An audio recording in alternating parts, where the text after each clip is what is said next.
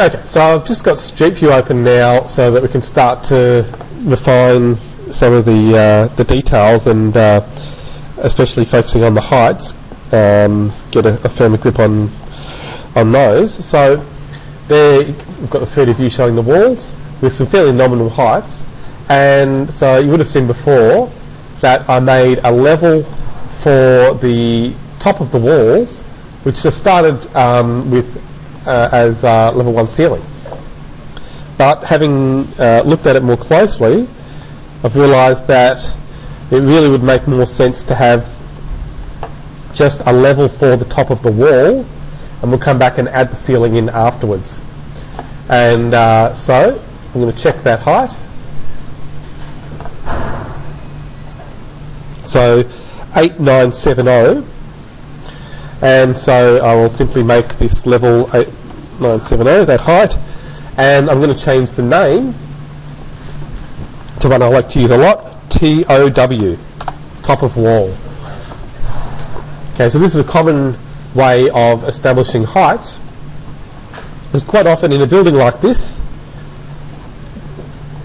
one of the main heights that establishes the top of the building is the top of the wall, because it has a parapet there that rises above the roof. Now there's another parapet at the shop front or on the wall that's facing the street, which is even higher.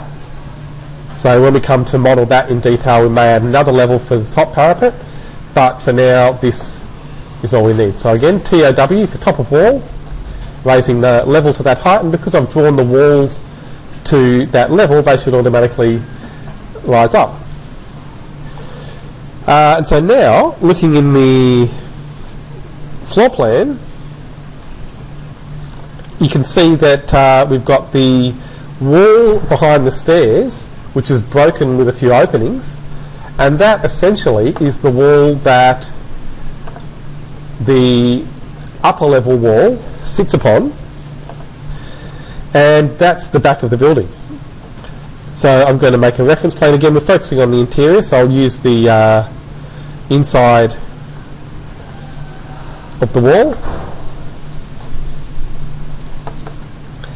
and I'll draw a wall. So I better check, sorry, before I do that, my width is 270, so that's fine. I can use the wall I've already made. And so I'm drawing from the top, and in this case it's taking the wall to the right of that reference plane. Now remember, I'm still using finished face interior here for my location line, so that's the right option. I am drawing on the interior face of the wall. So do you remember what to do if the wall goes onto the wrong side? Space. Exactly, space is the option. That's good. So so I'm going to take that down to the bottom, and then these walls are narrower. With any luck, they're 150s, 200. Okay, so that's fine. We've got a wall for that, generic 200mm wall. Doesn't hurt to make a type for it. So again, edit type and duplicate, and I'll call it existing 200mm. I don't need to change any properties though, because thickness is already 200mm. And here it's really important, if I'm using finished face interior, that I draw on the inside face of the wall. And again, if it goes to the wrong side, space to flip it.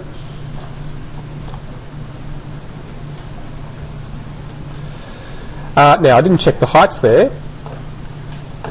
but it is up to top of wall, so that's fine. Okay, so in the 3D model, or sorry, 3D view, you can see that wall just on the upper level. We'll add in the lower level walls afterwards. But that then shows me, if I go to my level 1 floor plan, where these walls need to come down. And this is where you've got a few options for the setting of the heights. The simplest way is simply to split those walls. So that's what I'm going to do. I'm going to use split element on the modify tab, and then hovering over that wall there, you can see I'm just going to choose a point really anywhere inside this or in line with either side of that wall should be okay, but closer to the back would be good. and then again down here. If you can get it in line with the back, that's good. Now what you'll often find though, this is where Revit gets a bit fiddly. If you turn on hidden lines, you can see there this one's okay, that's lined up exactly. But looking down at the bottom, it's not. So a good way of fixing that is to drag this wall away, then drag this one back to join the previous one, the one above. And then drag this one back to the corner. Oh no, sorry, don't do that, don't do that. So what it'll do then is heal it. So if I drag it across, you can see it's going to the right point, but it's now joined this back into one wall. And again, Revit sometimes does a bit too much thinking for you. So before I do that, I'm going to select this wall on the left and change its top constraint to level 1. So it's now lower than this level, and when I drag it back to the right this time, it will remain unconnected. So for the other wall, you can see that we've got a problem now. It looked fine before, but it's now moved the join to the middle. Now, when we set the heights, it should fix that. I'm just going to change it so you can see what I mean. If I change this now to the top constraint level 1, the joins look okay, but if I select this wall, you can see it's going past the midpoint. So I'm going to drag it back to the corner there, just to be sure that it's right. And then this one, that looks okay. Now, if I go back to thick lines though, you can see that, again, the joins aren't maybe as they should be. So you can try to fix that just by dragging the ends away and then dragging them back together. And you can see it has some issues. So you can play around with the automatic joining. What I'm showing you here is the automatic joining conditions of these walls. They should heal themselves and join together automatically. And in this view, it actually is. So maybe that's, I'll just see if that's the AutoCAD line. Yeah, so that's actually an AutoCAD line coming through. I was going to show you, if you still see this line, you can always use the join tool to manually join the walls. But again, in this case, we don't have to. Oh, now one little thing here. This wall should have stopped at the office. So to fix that, I can simply drag this wall back to the left and either drag this one across, or I'll do it a different way using trim to corner. Join these two walls together, and then now drag this wall back to the right. And if you establish these heights, when the model's in a simple form as it is now, it's much easier than if you have all the extra walls you get added as part of your design, because when you have extra walls, they'll be trying to join automatically to these walls as well, and making these changes is a lot harder at that stage. So you want to set up the shell as much as you can when the model's in a fairly simple form like this. Again, so looking at the existing shell there, you can see I've got those overall heights fairly well established. The part that is at the front higher than the part that's at the rear. And so maybe the next area where you'd want to focus on the heights would be the awning and the shop front below it. So you can see again here we've got this awning, and looking in the AutoCAD drawings, you have a height for the awning. So I'm simply going to measure that from the ground floor height, since that's our zero height. Now I've measured diagonally in AutoCAD, but that's okay because it'll give me a delta Y height here. So delta Y equals 3617. Let's say that's close enough to 3620. And then the height from the top, I don't think that would be, maybe I was a bit slack with the way I drew this originally as well, but we'll have a look and see what it looks like. So to the top is 3800. Okay, so going back to Revit, just to get started on the awning. in the ground floor plan, you do have an outline, and in the level 1 drawing as well. And so I'm going to go to ground floor with drawing, and for objects like this, if you're not sure which tool to use, or if there isn't a tool, remember, model in place. And you should all be experts with that, having used it a lot with your last project. So model in place, one of the best tools in Revit. And we don't know the category, so if you don't know the category, use generic models. So awning is the object, extrusion, and then extrusion start is 3, 6, well I said 20, but let's just make it even more of a round number, 3600 for the start and 3800 for the end. And I'm just going to draw lines tracing over the AutoCAD lines, so I'll try pick lines to pick those lines from the AutoCAD file.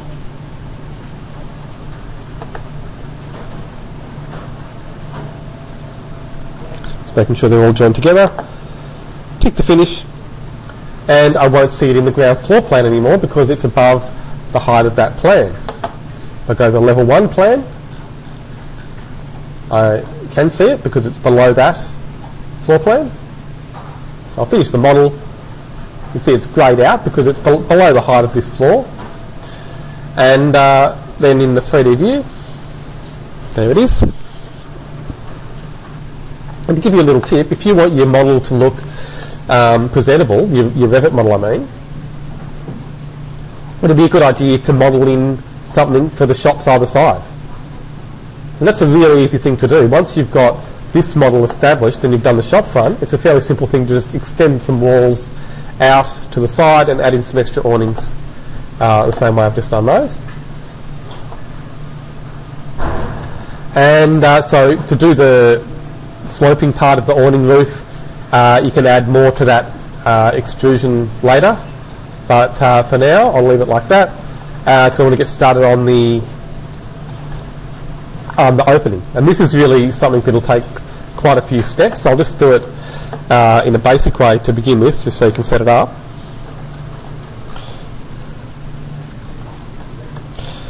So looking at the floor plan there, you can see that we've got this section of sloping glazing, ignoring the fact that the angle's slightly off there, and here that's okay. And then looking at street view, you can see you have a plinth, or basically a footing, underneath the glazing there, or the shop front. And it's essentially an extension of the main wall that you have either side. Right, so what I'm going to do is split this wall. I'll also change the height, so I'm going to select that wall, change the height to, oops, so change the height to level 1. And maybe just to make it clearer, I'll put the new wall in above, just so you know what I'm doing this for. So I've got the wall there which stops at level 1, and really we should be taking this wall down and putting a new wall above, but I'll just keep it simple and put a new wall above that.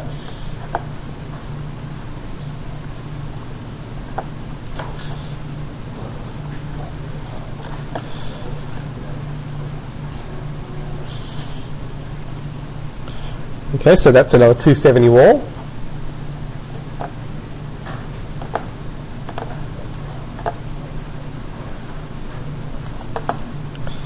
And again, I can just draw from the interior, tracing over the AutoCAD lines, not the reference plane.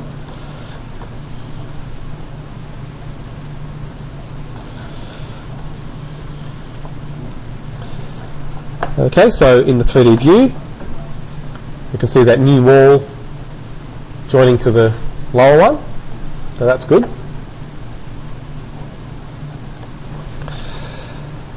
Then, this is where it's going to get a bit complicated.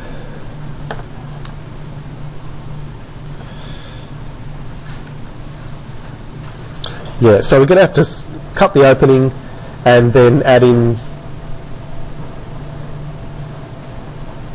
some extra walls. So let's just see if I go into ground floor.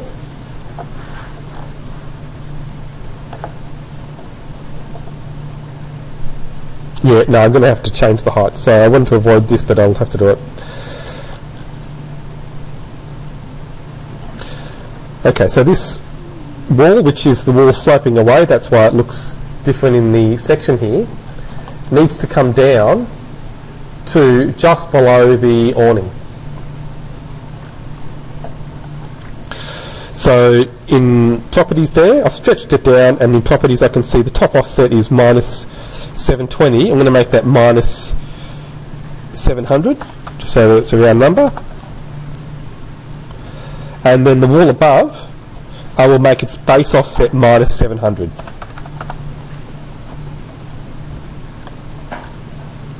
So essentially what that's giving me is a beam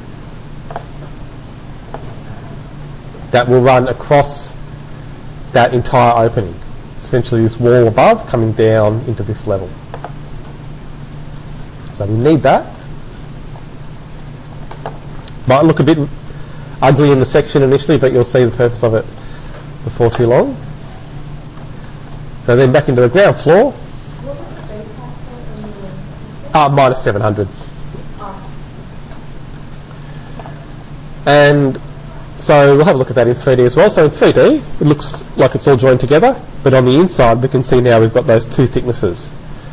And again, the purpose of those will be a lot clearer once I split this apart. So now I can go to modify, split element, and choose this wall just to break it somewhere. Then I'm going to drag, well, I want to drag it from this corner here back to this part on the awning, on the shop front I mean. And so the grip though is coming up on the left. So a really good trick a lot of people don't realise you have as an option is to change the location line to the other side. So when you change the location line, it won't move the wall. It's just a way of moving the baseline within the wall. So now I can drag this back to the endpoint. Well, in this case I'm going to just get it close, because you can see it's not actually on the line of the wall, it's slightly off. So to make it easier, I'm going to draw a reference plane and project it from that edge there through the wall. I'm going to go to thin lines so that I can see everything a bit clearer. So remembering thin lines is the option you have on the Access toolbar at the top. And now again I can drag this wall, and this time I have, oops, I've got an intersection I can snap to.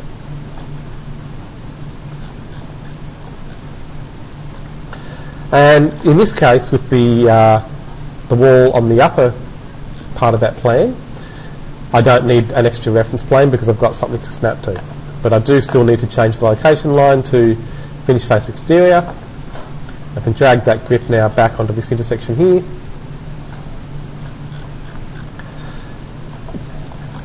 And then I'm going to draw some new walls with the same thickness. So it was, sorry, I think it was 250 actually, wasn't it? Don't know if you remember the thickness of that wall. 240, sorry. Okay, just in 240. So from this corner here, I'm simply going to trace along. Sorry, before I draw the wall, start that again. I'm going to change the finish line to, or the location line to finish face exterior, and draw from this corner. So I'm using a bit of judgment to change the shape of the shop front a little bit, just to make it slightly easier to draw. And then across to the other line there. So the same at the bottom, but this time space to flip. And across to here.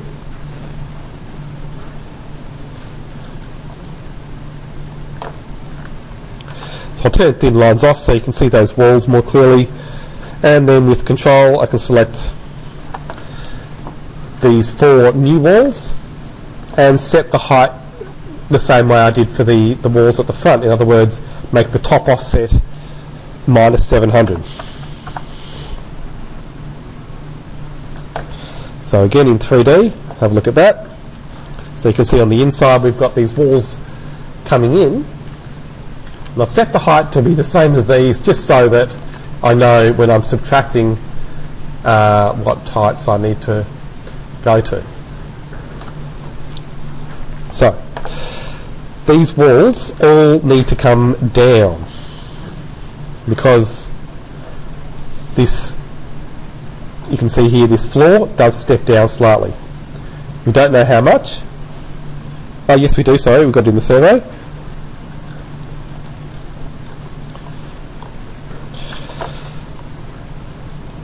Okay, so the curb there is essentially 4020, or is that the awning? Sorry, no, the curb is, or the footpath, the top of the awning is 4068. Why can't I see the level for the footpath?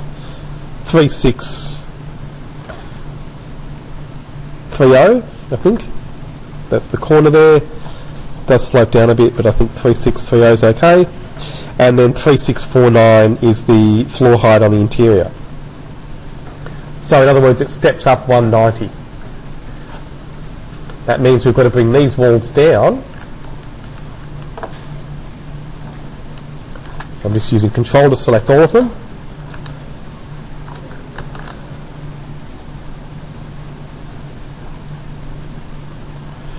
And so this wall here is going to be visible at the front, so it's going to come down as well. This one isn't, so it doesn't need to come down. So that should do it. So the base offset for those, I'll make -190. There we go. And now I'm ready to cut away the part where the shop front needs to go. So back into ground floor with drawing. And again, model in place. So the better you are with the modelling tools, the easier it's going to be. Model in place, and the category I will choose is again walls.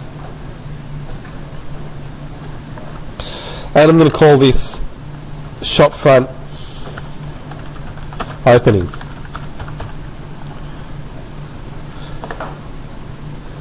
So then void forms, void extrusion. And I'm going to draw a line following the edge of the opening on either side of the main opening. From this one, I'm going to then come across, back up, and then using trim, join this line to the one I drew it first. And now I can draw another line out in the middle of the footpath and trim to join those together.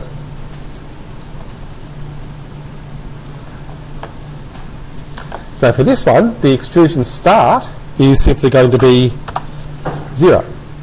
I want this to start at the ground floor height. The shop front I can then measure in AutoCAD, so I'm just going to measure the height of that line. So that is 2890.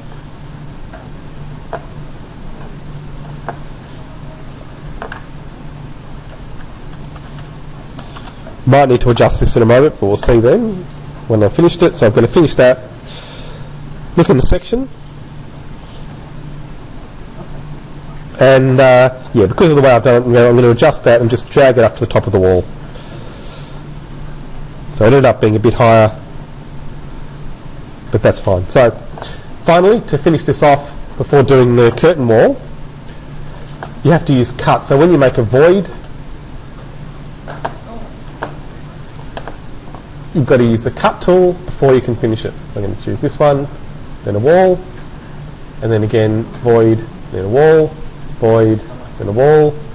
Just keep going through and choose every wall in the shop front.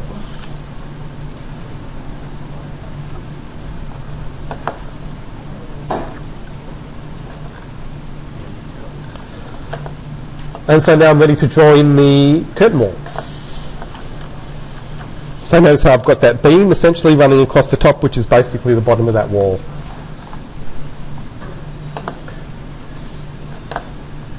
Okay, so then to draw the curtain wall, we've got this nice line that I can follow, and I'll start just with the wall tool using storefront, and since I'm using finish face, finish face exterior doesn't matter because it's always centered. Level 1, and I'll set the top offset to -700. And then simply trace that centre line. We'll modify this wall afterwards to make it look like the real one, but for now this will do.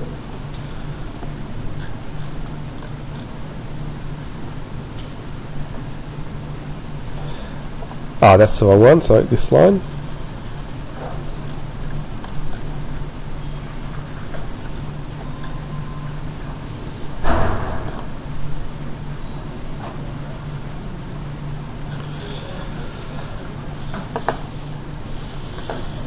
Okay, so there we go. And even if you're going to change the shop front, you'll still need to do some sort of shop front, and so it's good to practice using the curtain wall tool. So, so afterwards I'll show you how to change this to make it look like the existing one. And then maybe very quickly I'll put the floors in, and I'll do the columns in the next video. So finally here, just back to ground floor. For this building, you can assume that the floors go below the, the walls actually go below the floor. So I'm just going to use the floor tool with extending to walls to core turned off. Pick walls, and I'm going to pick the inside face of all of the main walls.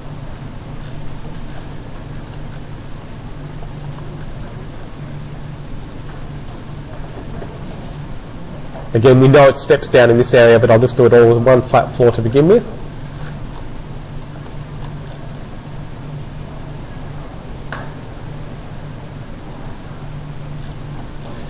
And in this area, we need to be able to see the walls that are below the curtain wall. So for that, you'll need to change your view properties.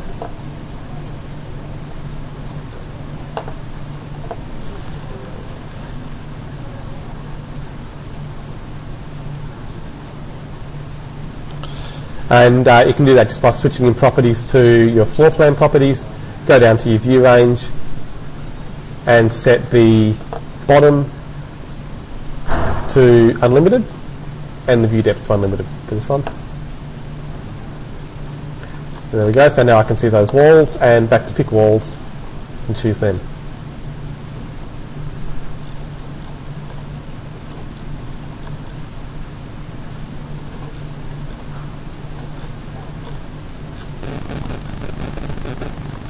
There we are, so finishing off, let's use trim. And it's when you start doing this detailed modelling, which is always going to be the case when you have an existing space, you have to model things the way they're really built, that you really start thinking about construction and getting Revit to work the way it needs to in the real world.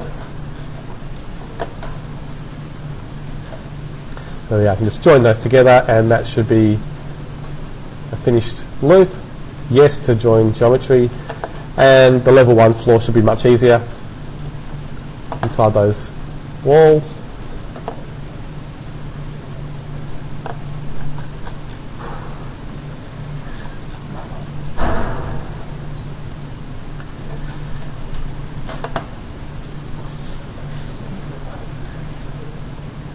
There we go. So when you ask this question, really important that you say no, you don't want the floors to attach to your walls. Or your walls to attach to the floors, but yes, you do want the geometry to be joined.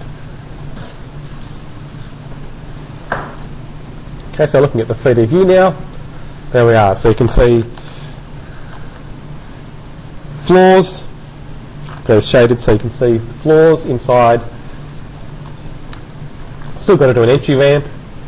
And do you know the conditions for entry ramps into buildings like this? Pretty much, yeah, that's right, yeah.